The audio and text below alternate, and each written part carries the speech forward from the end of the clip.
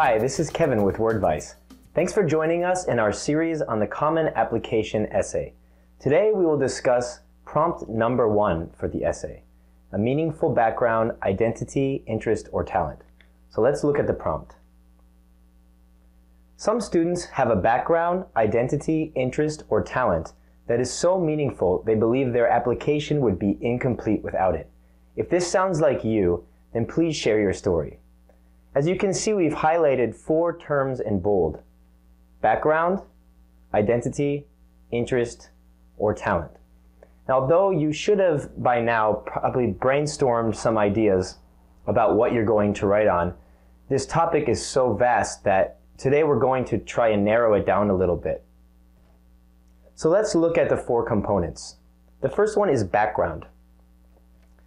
If you have perhaps a non-traditional background, maybe you're part of an ethnic group, or you grew up in a disadvantaged area, you've had a challenging upbringing, or very unique. Perhaps you spent a year traveling the world with your family when you were young.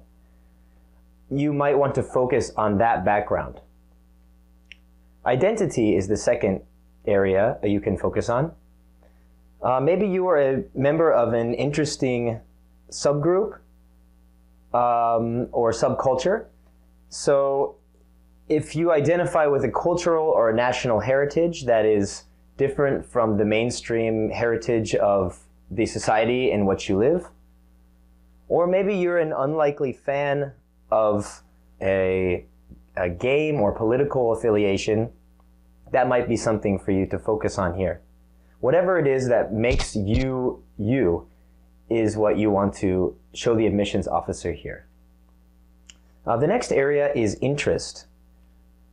An esoteric or highly unusual area of interest is best to focus on. For example, if you love doing horticulture, or you're taking horticulture classes, you might discuss about a garden project you've been working on. Or if you restore old model airplanes, you might talk about what brought you to that behavior, what brought you to that hobby, and how it impacts your life and makes you who you are. You want to talk about something that's special or endearing, something that's special to you and that will endear the admissions officer to you as a person. If you remember, the purpose of the application essay is to give the admissions officers more information about you. Also, if you're a member of an interest group or club that does productive activities, goes out into the community, this would be a great opportunity to focus on that. Perhaps, again, going back to horticulture, if you have a gardening group or you are interested in a community cleanup, if this interests you, you can show the officers how your productivity has impacted both you and the community in which you live. The last interest, or the last area that you can focus on for this prompt is talent. You should keep in mind that you don't have to have an extraordinary ability. You don't have to be a world-class gymnast or have won a chess championship. You can talk about a normal ability. It could be a useful skill that benefits those around you or demonstrates creativity, effectiveness, or leadership skills. Maybe you've brought members of the community together on occasions to work on public projects or negotiated peace between members of groups at school. Or you could talk about how you've created and executed difficult projects. Abilities like these really show that you're not just doing something for yourself, but you're doing something to help those around you, and that's going to be hugely beneficial to help you stand out from other applicants. It could be something as simple as having a way of helping others. If you were, for example, a math tutor or English or science tutor for those that lack the ability, again, this would show how you use your talent to help others. You don't want to focus just on how good you are at something. For example, if you are a world-class piano player, talking about how you're better than the other piano players is not going to endear the admissions officers to you. Rather, showing how you've overcome difficulty with your talent or used it to benefit your life or the lives of others is really going to be something that will stand out in this essay. So once you have chosen an area to write on, a very specific area, you will move on to your next step, which is to pick a story. You want to find a compelling story or anecdote to start your essay that illustrates a point you want to make about yourself. And this should be a real life moment, something that actually happened. And when we say compelling, we mean it in the sense of it should have emotion, it should have a clear storyline, even if it's very short. It should make the reader feel where you're coming from, what were your motivations, and feel some sort of impact.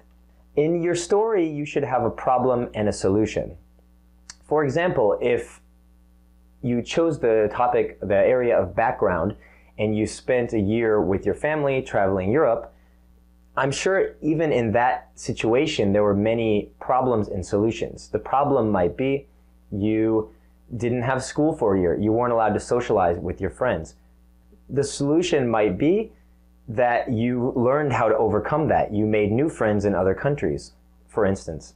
So having a problem and a solution shows that you're able to resolve difficulties in your life and create solutions for problems that you might have. Once you've picked a story and honed in on a little segment of your experience or background, you want to think about creating an anecdote. An anecdote is just a little story, a compelling mini story that shows the details of your general story, whether it's your identity or your background. So what you want to do is start in the middle of the story. Taking that world trip, for instance. Instead of discussing what you did before that, what were the steps to plan that trip. I was 13 when my parents decided to go on a trip. I had to cancel classes, A, B, C. Instead of structuring it like an academic essay, better to think about it as a short fictional story where you start in the middle of the action. For instance, if you are talking about your ethnic identity as an important part of who you are, you might pick a time when that identity created a crisis, where you were confronted with something difficult that you had to overcome, whether it's a conflict with another person or whether it created any kind of difficulty in your life. So start right in the middle of that period of your life. And in doing this, you will grab the reader's attention. Like we mentioned before, we have hundreds or thousands of essays that applicants will be submitting. So if your essay grabs the attention of the admissions officer, that's going to be the one they remember, and you're going to be the one that's in their minds when they're deciding who to admit to their school. After you've created an anecdote, you want to tell a backstory. You want to give the reader some history to let them know about the process. Now here's where you can talk about what led up to, for example, your trip abroad for a year. You want to stay focused on that trip though, on that experience. So if you're discussing your vacation abroad or your abroad, your education, your experience, you don't want to stray into other social activities. You focus on how that experience affected you and what you did to prepare yourself for it. Give lots of details. This is important both in the anecdote portion and in the backstory. So don't be vague about it. Tell your age, give sensory details, give your emotional feelings at the time. Talk a lot about how this experience impacted you and formed your personality. The last step in your essay is to finish strong. And creating a conclusion, in many people's minds, a conclusion is just restating what you said at the beginning. That's only part of it. Of course, you want to link back to the beginning. So, for instance, if you're talking about your trip abroad, you want to remind the reader that that was the seminal, important moment in your life. So in a conclusion, you might say, that moment when we arrived at the port in Greece and I knew nobody, I didn't speak the language. I didn't realize at the time that period in my life would shape my history, would shape the rest of my life and my destiny. That would be a good example of linking that seminal experience to your overall personality and who you are. You want to think about the conclusion as a status update. On social media, we might say, today I'm eating a hamburger or something. So you're giving the reader an insight into who you are right now. So the anecdote, the backstory is your history. The conclusion is where you are now. And that should show the officers that you're ready for higher education. And to further prove your point about being prepared for higher education, you can talk about your future goals, how this experience has prepared you for study at university, maybe for graduate school. What are your goals after university, if you have any? Show that you have ambition and that this moment is not just a moment in time, it's an experience and a background that has prepared you for future goals. So let's talk about some things to do on this essay and some things to avoid. In this essay, do make it personal. It's a personal narrative, so you can include lots of pronouns such as I, me, we, my, our family, my feelings. You want to give the reader a sense of who you are, how it affected you. Again, provide lots of details, sensory details. What were the smells? What were the sounds? What were your feelings? Were you feeling anxious? Were you scared? Did you feel overwhelmed? Those signaling adjectives can really make the reader feel like they're in your place, which is exactly what you want. And please do focus on personal growth. Again, you're showing how you've grown because of this background, this identity, this talent, this experience.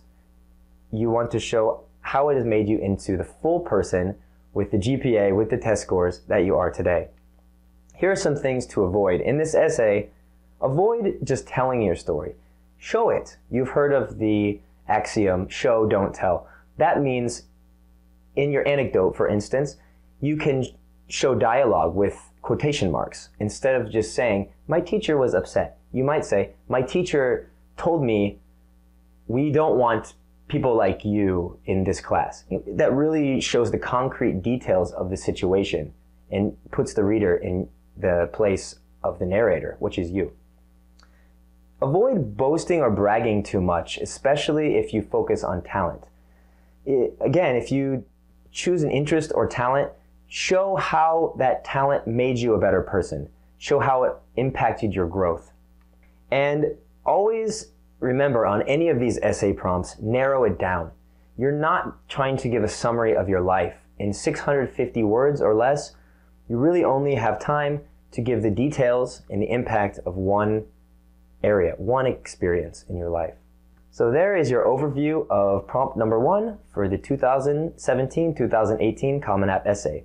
If you have any questions or would like more information, visit www.wordvice.com.